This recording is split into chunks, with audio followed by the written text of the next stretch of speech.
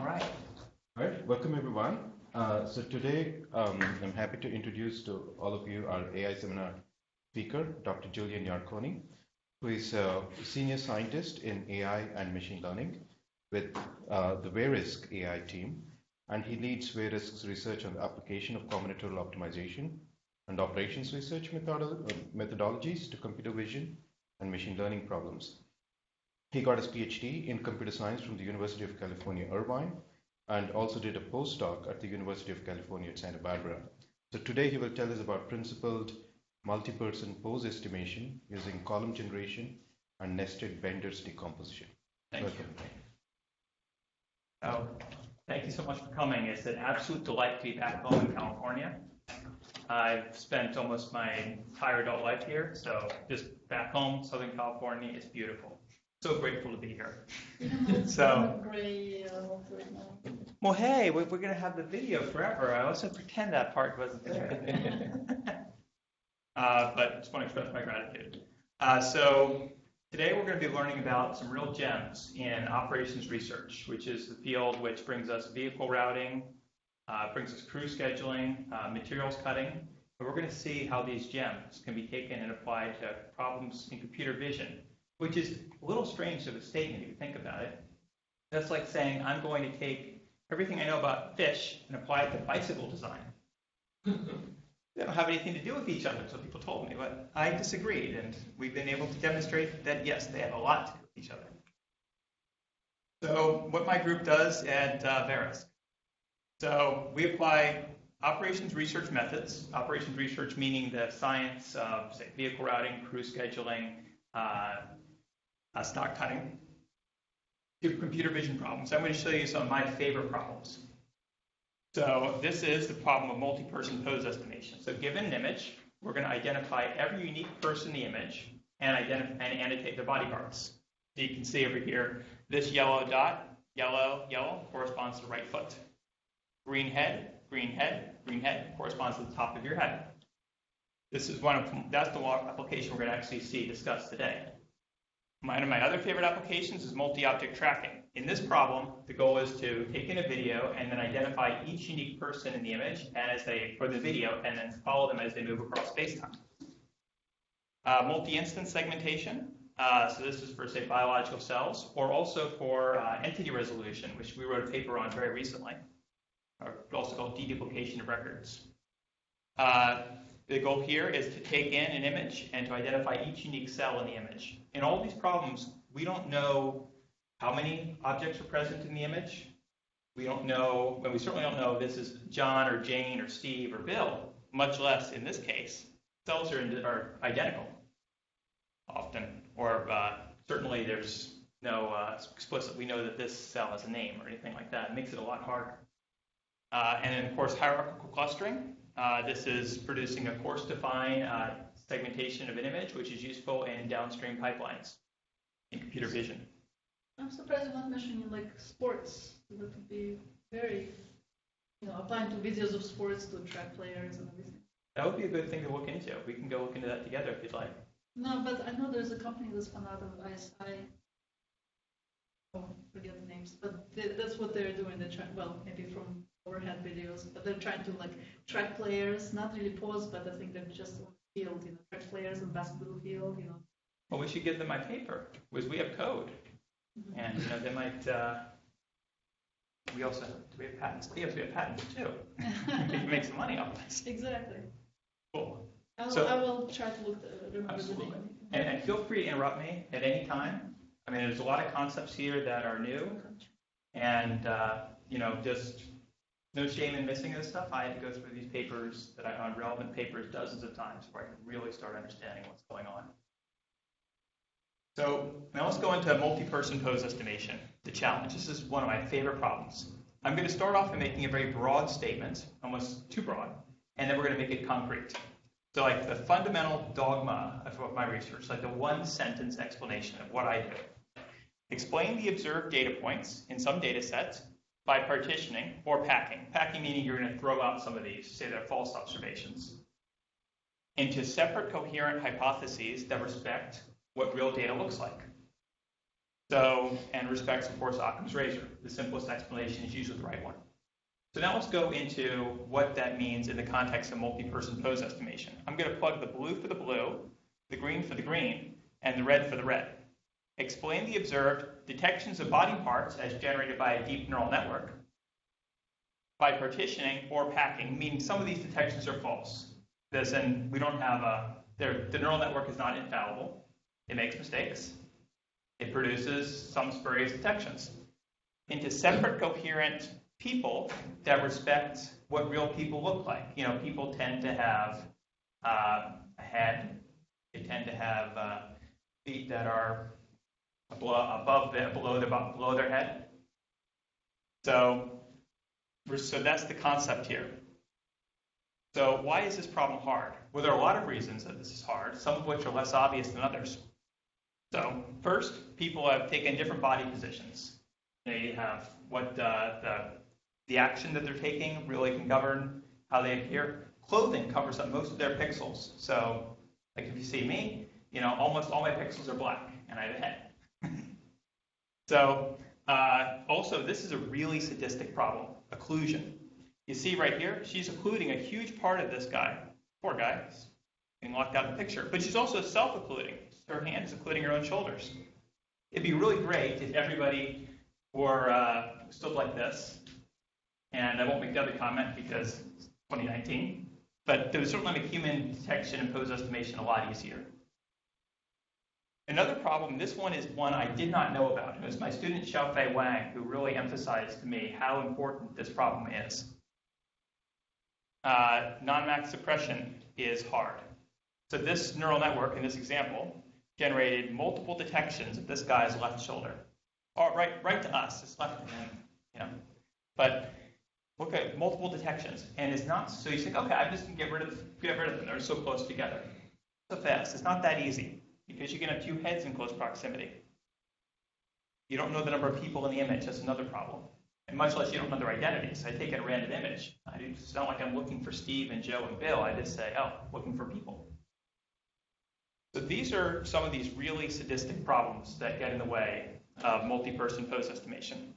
And of course, you know, these days, this is the era of deep learning. Deep nets are good at generating lots of hypotheses by searching over all the windows, all the possible bounding boxes in the image, and identifying how good this candidate looks for producing a person. But it can't enforce the packing property. It can't limit your number. It's not easy to limit your number of people produced to a non-overlapping subset to actually explain the image. So, and certainly not done in a principled manner. So that's where we come in, is we're taking the deep learning stuff and then the combinatorial optimization and bringing them together. So now what I'm going to do is I'm going to go discuss what the cost of any single person is. Now I should emphasize, because whenever I give this talk, people think that this is the final equation that I'm optimizing. That's not true. So the cost, we're in this page, we're going to discuss the set of all possible people in the image, and we're going to discuss how to assign a cost to any single one of them.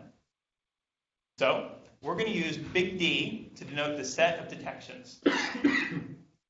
And we're going to use big G to denote the set of all possible persons. And I want to emphasize that this is the power set of D. This is the set of every possible person. And of course, I should add that the person, including zero detections, has cost 0. You know, it's not really a person. But this set is the power set of D. Well, wait, what does that mean? Does that mean I could have two heads? Well, yes. Remember I showed you in that last slide, that sadistic problem of non-max suppression. So it's best to think of this problem as any possible member of the power set of detections is a conceivable person. It may be really one that's not supported by the data in the image, but it is one that is a member of this set G. We can never write this set down.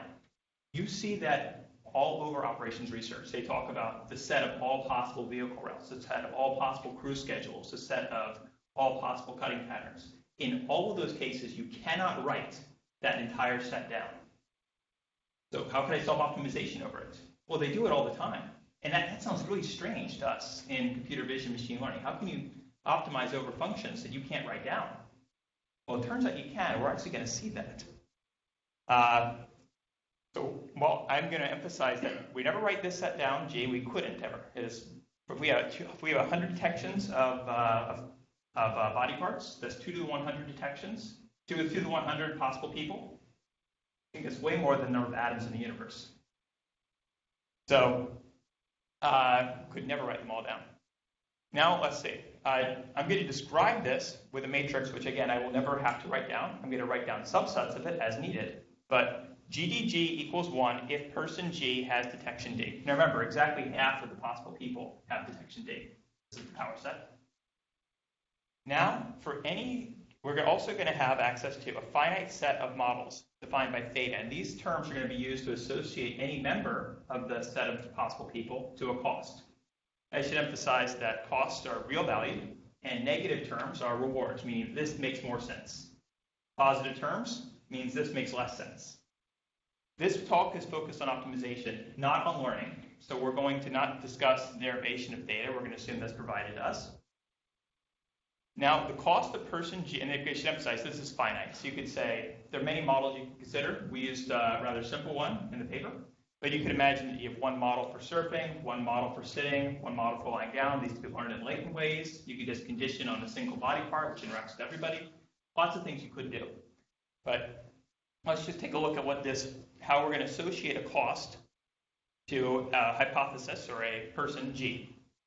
Gamma G equals minimized with respect to M in M. So again, this is a finite set of M. It's easy to evaluate for any given M, and it's easy to evaluate for all of them. Theta M0, this is essentially enforces on prior on the number of people associated with person M, associated model M. And these are positive numbers, usually, because you're trying to encourage yourself to use fewer hypotheses. Sum out over D in D, theta MD, how much sense does it make for detection D to be associated with model M? GDG, this is 1 if detection D is associated with person G. So that's the cost. This is saying how much sense does it make for detection D to be associated with a person under model M. It's like a local appearance model. This is your co-association Q. How much sense does it make for pairs of detections to be associated together? Theta M D hat D. That's co-association under model M. GDG, is detection D associated with hypothesis G? Is detection D hat associated with hypothesis G? So for any given hypothesis, this is any given person. I call them hypotheses because it's the general form, because I've used all the same math to discuss cell tracking, multi-person, closed estimation, multi-object tracking. So I might bring in the word hypothesis. So whenever I say hypothesis, you just say person. It says, Julian, you need to practice your lines better. You need to stop saying hypothesis. Actually, that part was practice. So, yes. You're treating each of these terms as kind of basically independent, right? But there could be some dependency. Imagine like a number of people, and they're including each other. Local appearance, number of people might be interacting. There are certainly things you could do. So right now, this model is just defining. It's going to be a set packing formulation where a cost of a single person is a function of the elements that make it up. You could certainly go further and include interactions. But the nice thing about this formulation, what we're going to see, is that it's going to allow for really fast, efficient inference and model very powerful statistics of the image. Okay, so you allow for non-interactions, like you're willing to sacrifice some of the accuracy. Of course, every model. So right now our cost term. Well, so let's jump ahead. Right now we're on slide 4. You're actually going to see our model on slide 6. This is just associating a cost to any single person. Are we cool with the idea? Okay. So now, what we see oftentimes all over operations research is the exploitation of tree structures, exploitation of resource-constrained shortest path problems. And I'm always going back to that stuff because it fascinates me. And so tree structures are also very common in computer vision historically. Deborah Ramanan, of course, pioneered that stuff with Pedro Felsen-Schwab, Gutenlooker, and I'm sure it goes back further. Hopefully the people who did that first aren't watching this video. But we're going to use R to denote the set of body parts. And each model M is associated with a tree over R. They could be the same tree. They could be different trees, depending on how your model data is defined. And we're going to use D to the R to denote the set of detections of body part R. Now here's the trick. Theta M D hat D is 0 if D hat and D correspond to non-adjacent body parts in the tree under model M. So for this one, the left hip, the left foot, and the right foot don't talk to each other. There is no cross terms between detections that are associated with the left foot and the right foot. There is cross terms between the left hand and the left elbow. So green edges define the tree model. And I would also add that theta MD is so detections of a common body part also talk to each other. So two detections of a head, they have cross terms between them. And you can have different cross terms associated with different model ends if you want, for pairwise or not. So this is a very, very general model that we can exploit, and the tree structure will come up in a few slides, and we're going to exploit that. But it won't be obvious immediately, unless you're an OR person. But doesn't the tree structure apply to like standing people or? Oh, it does. But you can have different tree structures. You could have one person for somebody standing, one person for somebody surfing. What about sitting down or something? Yes, it does. You could have a separate tree model that is it doesn't have to be the same tree. It doesn't have to be the same tree over a person. You can have different structures.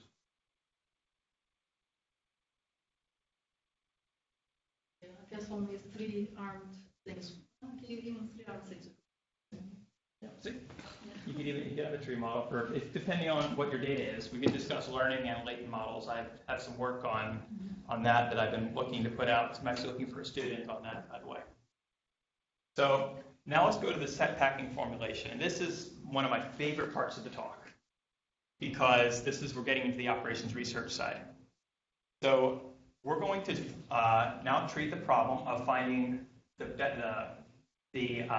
packing of people in the image, meaning how we're going to describe the image in terms of where the people are in their body positions.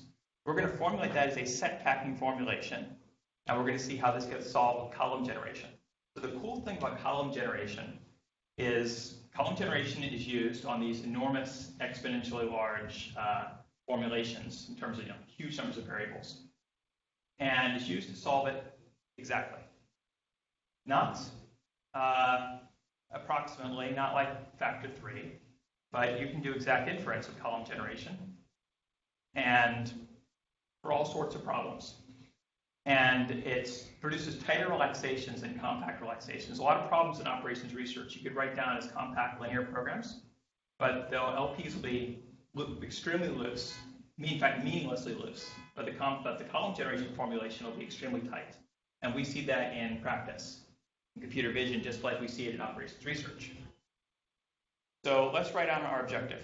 We're going to select the lowest total cost set of non-overlapping persons, meaning that we want to select a bunch of people, each one of which is well supported by the data, but in which no two selected persons share a common observation, just a common detection of a body part. So I'm going to write that as an ILP. So gamma G is how we're going to describe to select a single person. So little gamma G equals 1 to select person G. So we minimize respect to little g, gamma G, sum out over G in big G, so all possible people. Again, we could never write down this summation. So we can't, not even could we not solve this ILP, we couldn't even write it down. Big gamma G, that's the cost of hypothesis or person G, little gamma G. And then this constraint over here says that for any given observation or any given body part detection, that no more than one selected person includes that detection. So that says sum out over G and G, GDG, is detection D included in person G? Little gamma G, 1 if it's selected, 0 otherwise, must be less than or equal to 1. So this is a set packing problem. Set packing is NP hard. So this problem is doubly hard. First, set packing is NP hard in general. Second, you have effectively infinite number of variables. I'm going to keep on emphasizing that point because it's very important. Now, the good news is that for practical problems, that I see in my research every day, whether that's in multi-cell tracking, whether that's in multi-person, all my applications, we have one thing in common, that if I relax integrality, this stays approximately tight, meaning that gamma G is going to be binary anyway. You don't have to enforce it explicitly, and when you can't, we'll go into that, but it's not really, and I write about that in my papers, but it's not particularly relevant for this talk, especially because over 99% of the time, these will be tight for the real problems. So I should note that we're relaxing gamma G to be non-negative, but it has to be less than or equal to 1 also because of that constraint. So this is an odd thing. Sure, we now have a linear program. I'm saying that it's effectively tight in practice, but I can't write it down. So what good is it? Well, as with most things, you take the Lagrangian dual, you get some insight. So I just took the dual problem. Every linear program has a primal and a dual. These are equivalent problems. When you send when you send a linear program to Cplex or to linprog or to Gurobi, it gives you the primal solution and the dual solution.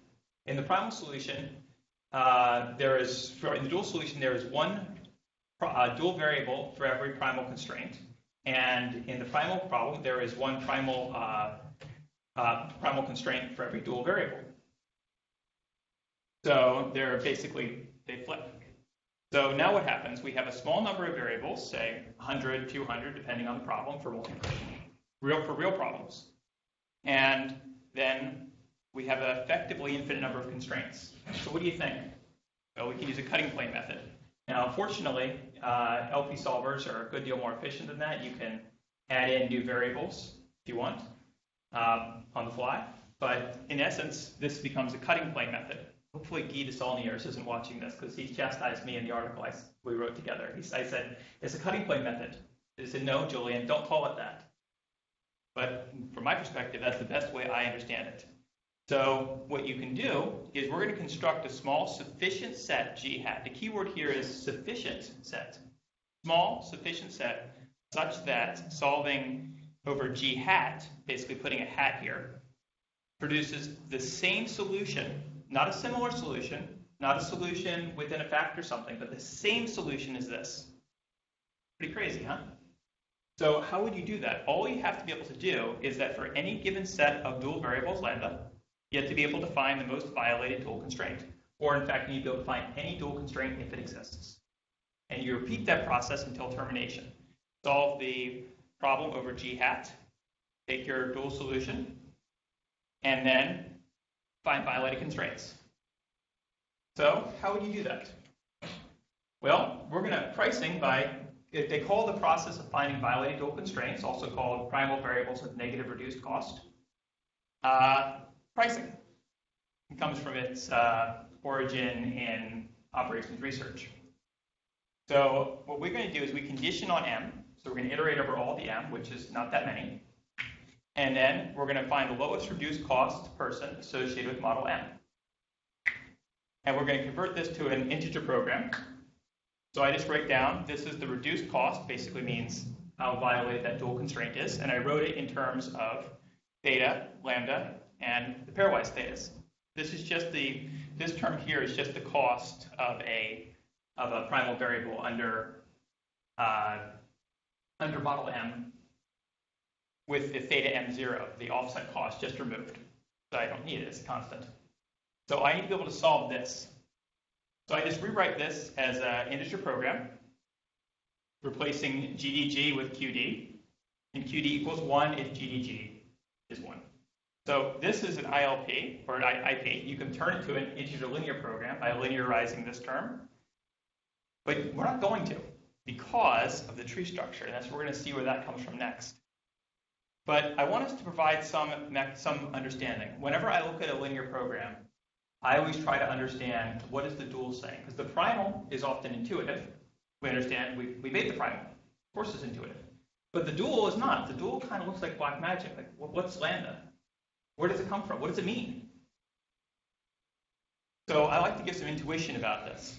Lambda is a principled feedback mechanism. It says where not to look. So values that have big in magnitude, lambda d values, are the observations or body part detections that are well explained by the current model. And ones that have a small lambda d, so lambda d close to 0, means that it's not particularly well explained. That's one way of understanding it. There's the concept of degeneracy, but this is very helpful. And I think of this in the following manner. I think this is a very great way of understanding what's going on. And again, I want to emphasize that this is what I'm about to say is not neuroscience. This is an analogy. Maybe there's some neuroscience basis. I doubt it. I do know that there are lots of connections between the higher layers of the brain and the lower layers. So maybe there is some truth here, indeed, but certainly that's not where I'm going at. I'm going to go at this from the perspective of providing some intuition.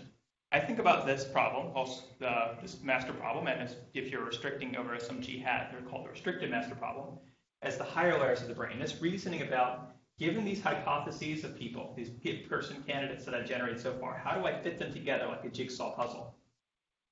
And then this over here is saying, is looking for people that make sense to add in. But how do I know how the higher layers of the brain should interact with the layers of the brain that are exploring for people in the actual image itself? They talk via these dual variables, and they talk in this principled manner. It's not like you have to tune these dual variables. This is, the dual linear programming solver gives you their values. And this is very interesting. It's this very fascinating way of understanding what the dual problem is doing. So it's providing you prices, essentially, for how much it wants you not to use detections, meaning detections that are well explained by the current set of people generated. This, however, does not exploit the tree structure. And so if he doesn't, then this would be a binary integer programming problem, which will be rough for larger problem instances. But people do have this tree structure. So when I think trees, I think dynamic programming. For those here, very closely related with the Viterbi algorithm. The Viterbi algorithm is a dynamic programming problem. And the USC College of Engineering is named after Andrew Viterbi. So there's a USC connection here. So pricing by a dynamic program given M. Now, I don't want you to think that you have to go through and understand these equations. And it's like, you see these big fancy equations, like I can't follow that. Just remember, this is a dynamic program.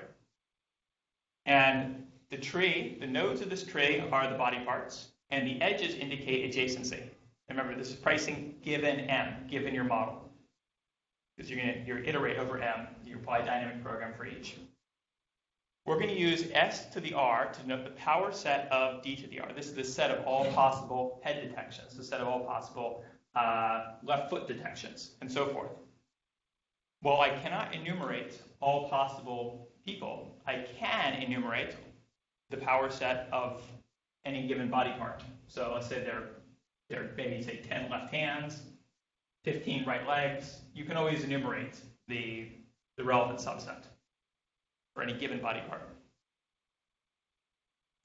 So we describe that with this matrix S. S to the R ds equals 1, indicates that D is in configuration S for body part R.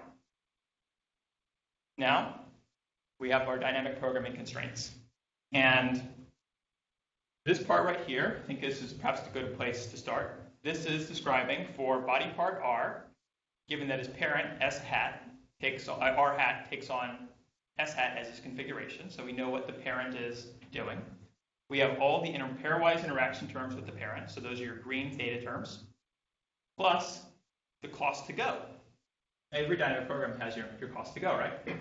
And this new to the R underscore S is just the cost of the subtree rooted at R, given that part R takes on value S.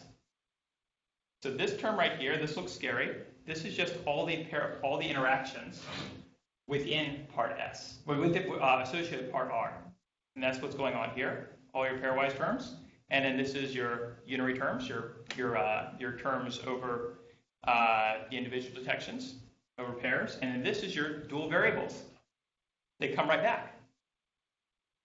And then we have over here, then this is the mu terms for the children. And you see these two are the same. Makes your tree structure. So I wouldn't focus too much on the fact that memorizing what these equations are. But what I would focus on is just the concept that given that you have a person, given the model M that you've selected, that pricing is a dynamic program. Is that clear for everybody? So this is my favorite part of the talk. So I'm really passionate about dual inequalities. And dual inequalities are a way of accelerating column generation. We can bound the dual values from below without loosening the relaxation. So we're going to somehow get these bounds on the dual variables. We're going to say where the dual solution lies, and we're going to do it in such a way that we don't alter the optimality. We're not going to weaken our relaxation, but we are going to speed up optimization dramatically. I've had papers where, like my work on planar ultrametrics, where the injection of dual inequalities takes the problem from not working at all to being done in fractions of a second. You can get thousands of times speed up by having good dual inequalities. And something I've devoted a lot of time into. You can look at one of my recent papers in 2019, where I look at flexible dual inequalities, which is a new class of dual inequality we developed. But let's begin. Let's just pretend that some oracle, we'll get where this oracle will get these values from. Let's just pretend that some oracle gave us, for every single d, some value chi d, such that there exists a dual optimal solution, which is inside this space, is permitted. So you have these dual variables that are bound inside these big chi d terms. And I'm going to tell you that this constraint does not loosen the LP, because this oracle gave it to us. Let's see what happens when I take the dual problem and I convert it to the primal. Well, I make the notes, the changes in colors. So big chi d is a constant, as you already know. And little chi d is essentially counting how many times you violated the packing constraint. And the primal interpretation is you pay pi d, or chi d, per overlap. Every time you overlap d, so basically include d more than once, you're going to have to pay chi d, big chi d. And chi d, big chi d, is greater than or equal to, we usually add a tiny constant, so it's always greater than, the increase in the cost of a person incurred by removing detection d. So basically what this means is that by removing detection d from any person, you will increase the cost of that person by no more than chi d. And this is we produce this value using a worst case analysis that's very fast to do. And we have the flexible dual inequalities give tighter values. Varying dual inequalities give tighter values, and those are studied in our 2019 work. But this has a different interpretation. This allows you to say that you can express subsets of g hats, perhaps it's a bad word, with distorted costs. So imagine you can take any member of g hats, so some g, and then pull out some detections from that. You can now express that new person that you've generated using your current g hat, but it would be expressed with additional cost beyond what it would normally be. So it's essentially allowing you to represent phantom people. You don't phantom people in your g hat, which is a really cool idea. And I wrote down the equation here in case for the invariant DOIs. This is just, all I'm doing over here is I'm adding all of the negative terms together, all the reward terms that are associated with detection D. I'm adding them all together to get myself an upper bound on how much it can be incurred by removing D. Not including any of the positive terms, which of course would be removed by removing detection D, just all of the possible negative terms. Maximizing over model M, and of course I should put a max over 0, comma, so ensure that chi is non-negative, but I didn't draw that down there because it takes up too much space. But essentially we're just providing this is how much damage you could do by removing detection D, an upper bound on it. Easy to evaluate one. Tighter analysis exists, but this gets at the intuition that removing any one detection from a person is probably not going to alter the cost of that person very much. Removing anyone, just like removing any one pickup location from a vehicle route probably is not going to make a big difference in the cost of that route. Maybe, but as a general rule, it won't. And the key thing here is that these bounds will ensure that there exists a dual optimal solution to the original problem that is still dual optimal for the new problem. That's very important. So this is a free lunch, basically. So how am I doing for time? 15 minutes to go. So that was the first part of the talk. The second part of the talk is a little bit harder, if only because the exposition is not as strong. But do my best, and hopefully this goes well. So for most of the problems, about 90% of the problems in our data set, we can do dynamic programming, as you saw, for pricing with no issue. In fact, if you're willing to wait a little while, then you can do it for all the problems. But we can speed this up quite a bit. 500 times speed up, and this speed up gets bigger as the problem size gets bigger. So yeah, here's where the problem comes up. For our problems, you don't tend to have more than 20 detections of any given body part in an image. And 20 is kind of the upper bound for how many we can evaluate. That's 2 to the 20. So you could evaluate for any given body part, you can evaluate 2 to the 20 configurations. But imagine you had 20 left elbows and then 20 left hands. Well, then you have 2 to the 40 possibilities that you would have to go over during your dynamic programming. And that'd be a rough thing to do. 2 to the 40 is a trillion. So we can't do that. But I know I can do 2 to the 20. I can do 2 to the 10. So what I'm going to do is I'm going to produce these terms. Going to lower bound mu r s hat as being, with this term at a minus here, as being a max of a set of affine functions of s hat. Notice that we're going to evaluate mu r s hat without considering the children. This is pretty crazy, huh? You're going to do dynamic programming without considering the children. You're just going to make it an affine function of the parent. And this is your offset of this particular, I guess, it's a maximum of a set of affine functions. And then this is saying, of course, does body part R hat use detection D hat under configuration S hat? S hat being for the parent, no hat being for the child. And over here, we do the exact same thing for new, and we have the grandchild. Size are always easy to evaluate. So the goal is to construct small sets z to the r, that z to the r, that z to the r, same thing, such that you get the exact provable optimal solution to the dynamic program, and you know you did. So just like in this previously with column generation, we terminate column generation when there are no negative reduced cost terms over here, and then we have the optimal solution, and we know we have the optimal solution. Then similar thing over here. We're going to construct these new sets so that we have the optimal solution, and we know we have the optimal solution. It's very important that. And this is not going to be time intensive. This is 2 to the number of configurations of the parent, say 2 to the 20, times, on practice, 30. And this is 2 to the 20 is kind of rare. Usually it's more like 2 to the 15. So this is, or 2 to the 10. So this is very tractable for us to do. And the key thing that we take advantage of is that mu to the r s hat changes smoothly in s hat as you alter given, include or exclude given observations or given body parts from s hat. You're going to smoothly change what this value is. So that's where the power of this method comes from. So for now, I want you to imagine a universe where people consist of left elbows and left hands. And, that's not how people are, but it's going to help us understand this slide. And this slide is, you don't have to, you could pretend I didn't say that last line, but it's helpful to me to at least say that. So now I'm going to show how to make a tight cut, how to make a Bender's cut, what they call those new terms.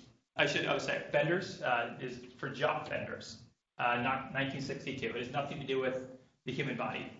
It's kind of a funny. I talk about Bender's decomposition.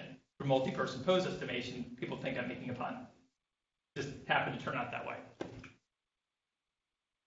So making a tight cut given S hat.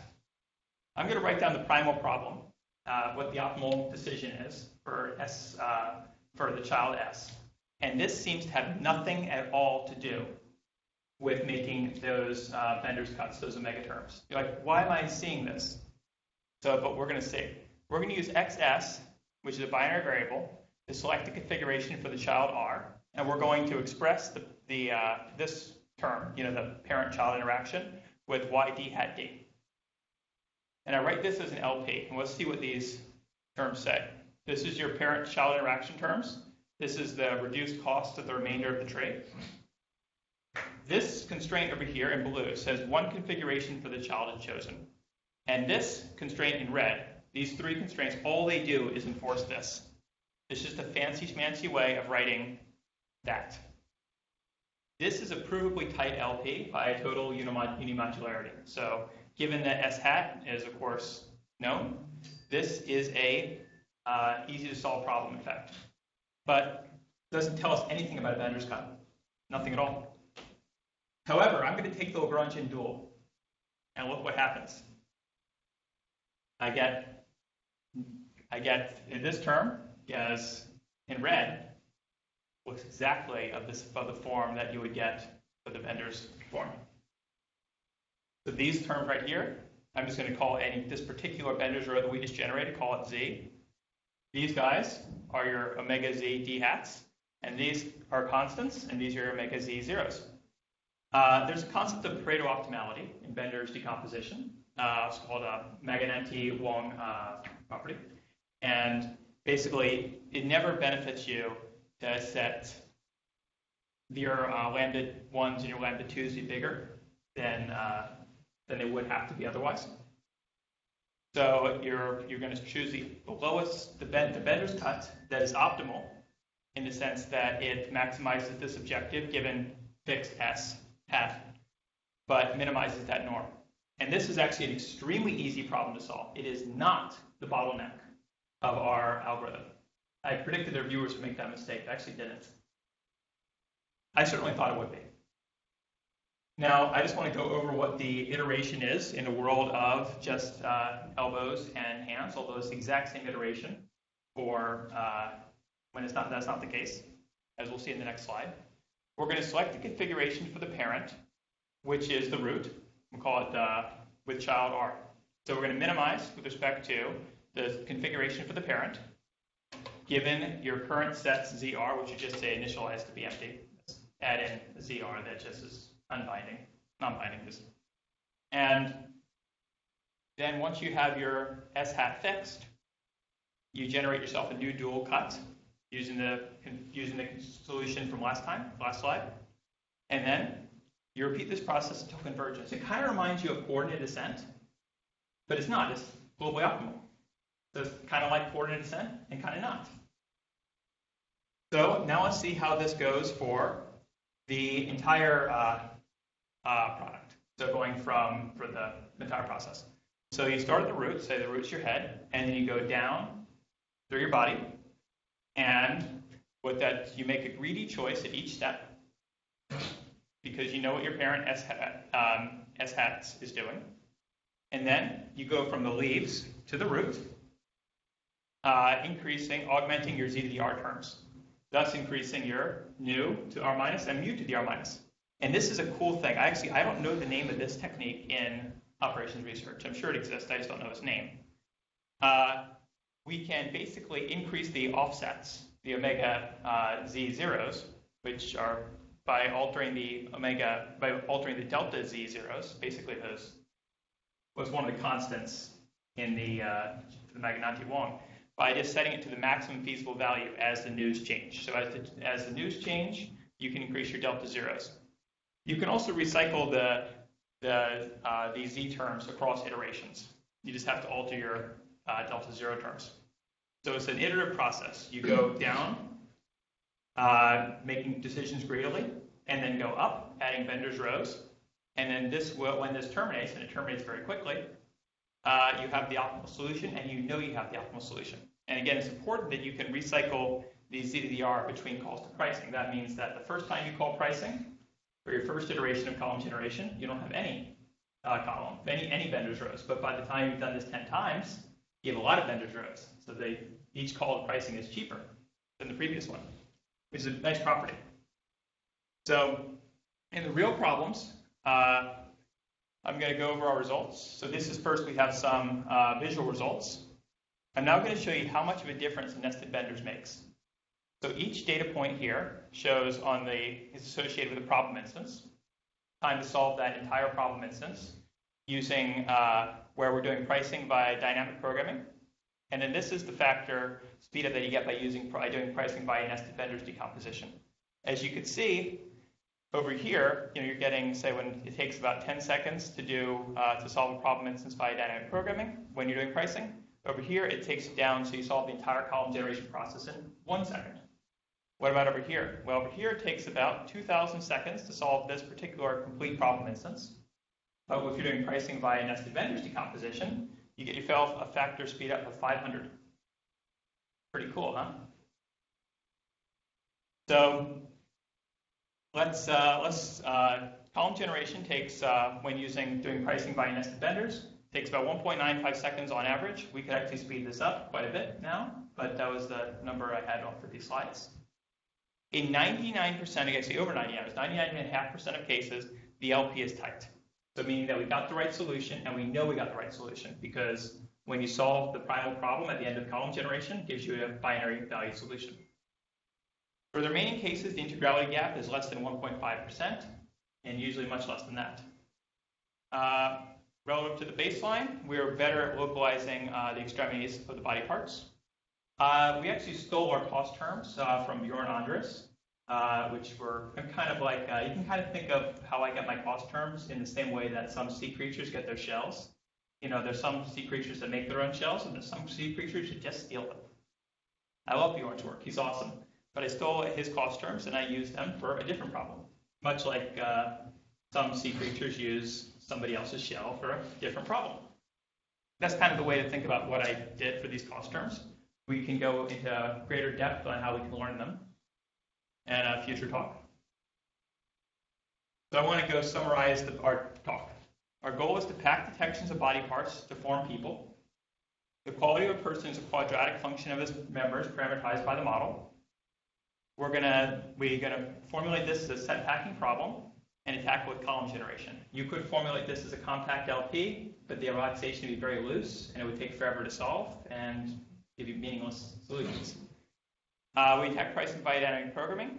Optimal inequalities exist, and the same optimal inequalities that we write about in our recent papers can be used in this case also.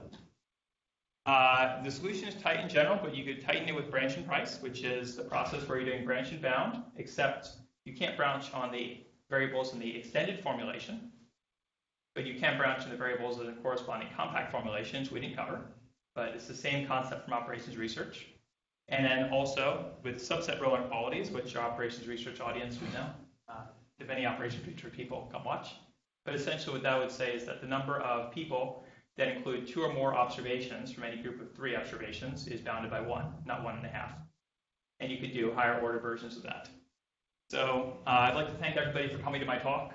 I hope you enjoyed it, and I hope you got as much out of this as I did giving it to you. Thanks so much. I'm happy to take any questions. So you don't need any training data? You can just run it over images?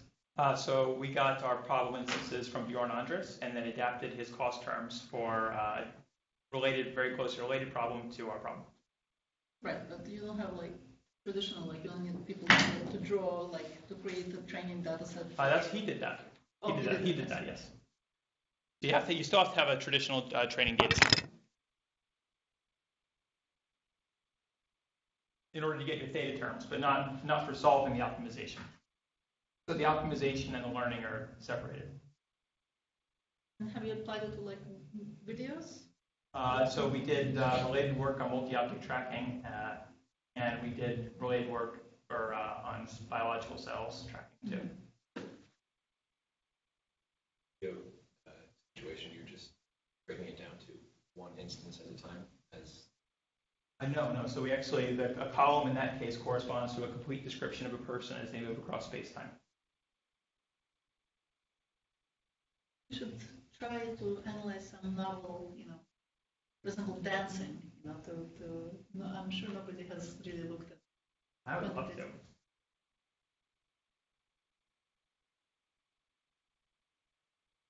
Ask you a question.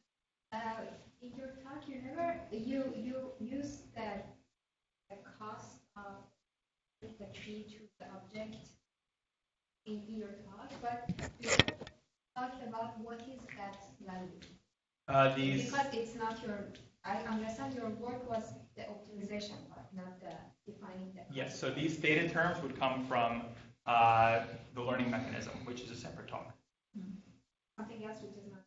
Yes. No. So the data terms come from a separate talk, separate paper.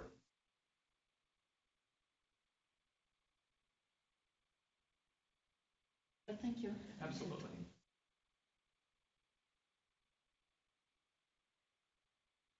Let's thank the speaker again. Thank you so much.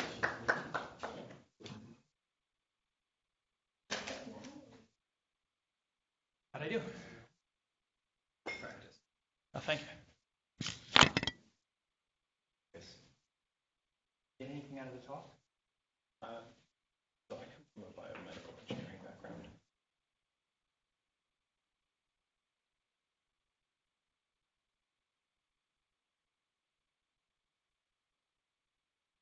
Side. Particularly about video.